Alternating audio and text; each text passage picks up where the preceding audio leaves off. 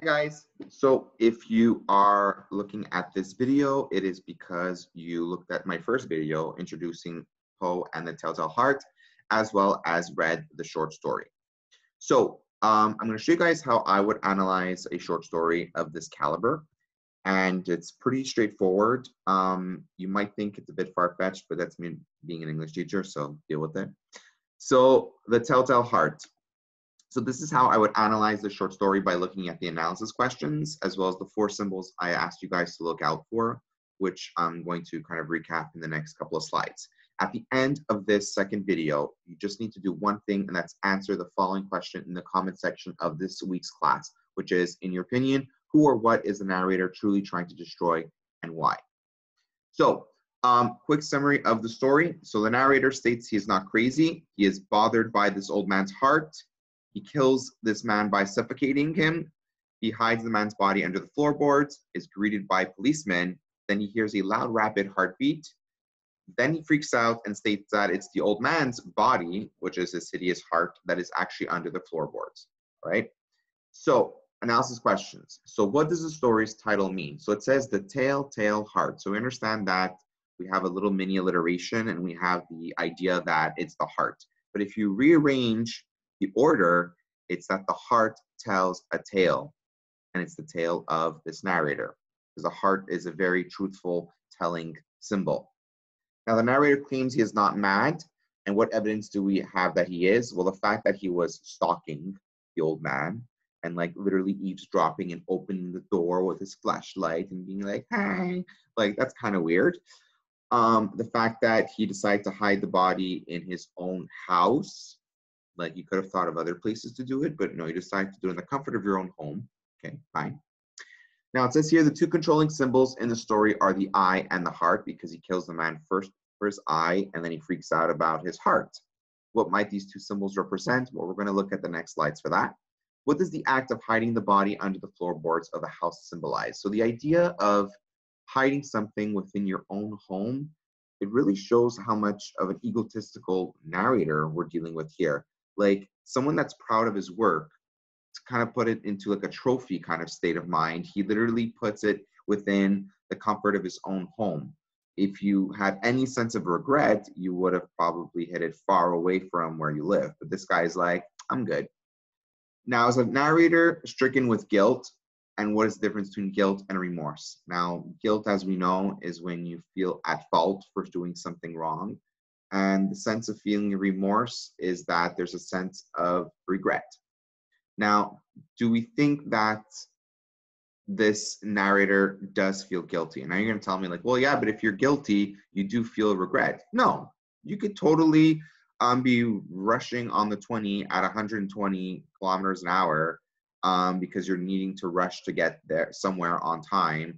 And you cause no accidents, but yet you still got a ticket for whatever amount that you got a ticket for. Do you feel guilty if you got somewhere on time? Not necessarily. Are you pissed you got caught? Yeah. Now, the idea of feeling remorseful is that you felt a sense of regret. This narrator, did he feel regret? Not really. I think he's just pissed that he got technically caught because he opened his mouth at the end, right? Okay, so let's look at the next 4 symbols. So I told you guys to look out for the eye, the vulture, the wooden planks, and then the heart. So we're going to break it into these 4 different categories.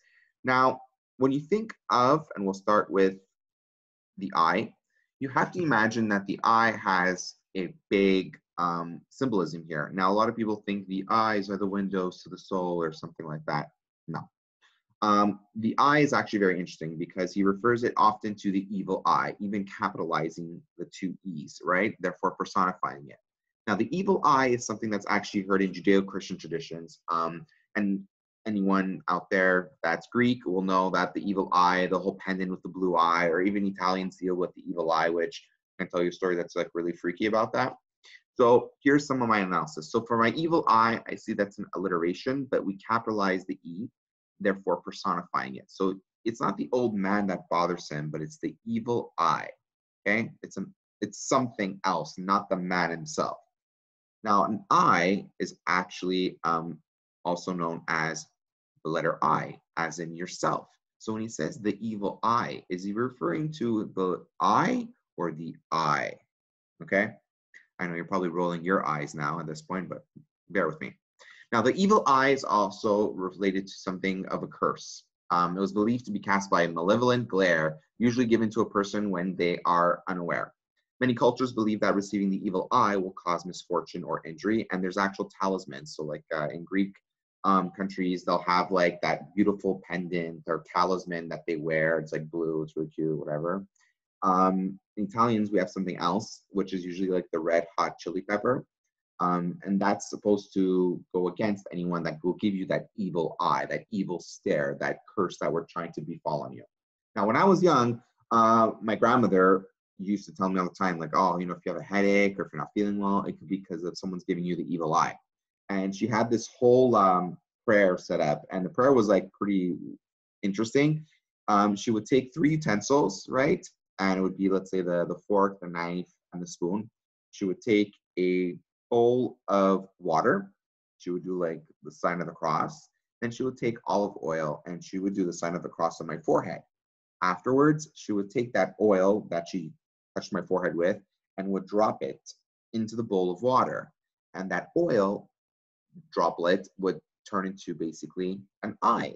And if it got bigger and meant someone was talking mad smack about you, if it just stayed small, it's because you had a headache. I imagine me when I was young, you know, like when you have a grandparent taking 3 utensils and doing the sign of the cross, like, you know, I was like, are you going to kill me? You're going to like cannibalize me? But those are just like old wives' tales that people would use. But today's tradition, there's still a lot of people that do believe in casting an evil eye and trying to protect yourself from it. So we could see as though that the narrator was thinking that maybe this person was casting an evil eye on him. Then he does refer it once to the vulture eye because it had a clear white film over it. Now, most eyes that have a white film over it is because they have either like the cataract or glaucoma or something. But for this guy, he thought it was a vulture eye because they too have these white films over their eyes.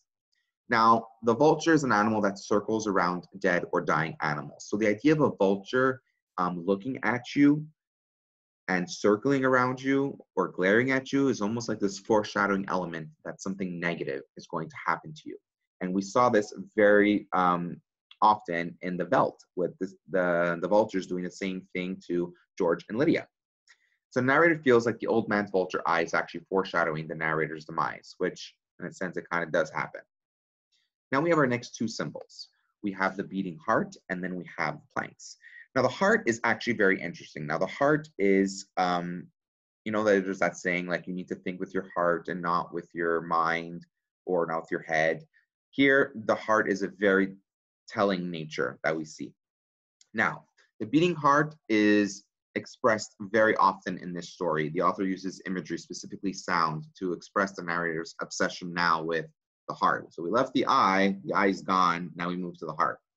Now, if you notice, a calm person's heartbeat is usually slow, right? The whole boom, boom, boom. However, a nervous person's heartbeat will be obviously like boom, boom, boom, boom, boom, boom, boom, boom, boom, boom, boom, boom, boom, boom, boom, boom, boom, boom. Now, excuse the typo here. It says, whose heart is the narrator actually hearing? Is it the old man or is it his own? So he's trying to vanquish someone else, but in some way, we're not really sure where he's getting at. Whose heart is he actually hearing? Now, in the end, the heart beats so quickly and loudly that the narrator calls the policemen villains. He yells at them, villains. He goes, here is the hideous heart that is beating beneath the floorboards. Now, the irony is that you're calling policemen the villains, almost as like you're a bad person for catching me, which is the whole theme of perversity. The idea is that you think that something good is actually bad, but that something bad is completely normal. Murdering the old man because of his eye and his heart is normal. The policeman doing their job is evil. Okay, you see that there's this huge contrast. Now the floorboards goes back to the question about the symbolism of hiding something within your home. So the wooden planks represent the actual secret within your own home. The narrator hid the old man's body within the floorboards of his own home, which demonstrates his overconfidence. He was super cocky at the end. He's like, what do I have to fear? He goes, the guy's dead. He's not going to come back to life or anything. But then he continuously heard the heartbeat, again, thinking, did I kill the guy properly or whose heart am I actually hearing? He invites the policeman to actually sit and places the chair on top of the same floorboards his victim was resting on, just to show his confidence or this inner trophy that he found. And then you ask yourself, the narrator want to get caught? Not really certain. But if you go back to the beginning of the story, he basically says something of where he is and that he's going to tell you the story of what happened and that he is not insane. Now, where do you think he'd be telling a story after everything is said and done? Okay. So based on the analysis, I'm going to have you guys do basically the same thing that I did, looking at symbolism as well as analytical questions, with the next story next week called The Black Cat by Edgar Allan Poe, which deals with a very similar narrator, as he deals with an obsession over not an eye and not a heart, but with a black cat. And there's a lot of supernatural elements. And I'm going to be honest with you, it's very gory in nature, but it's one of the beautiful things about Edgar Allan Poe that I want you guys to enjoy. So after watching this video, I'm going to ask you to go to the comment section of this class, and I want you to answer the right question here, which is, in your opinion, who or what is the narrator truly trying to destroy and why? Please make sure it is minimum 100 words and have it done by Sunday night. Thank you guys, and have a good week.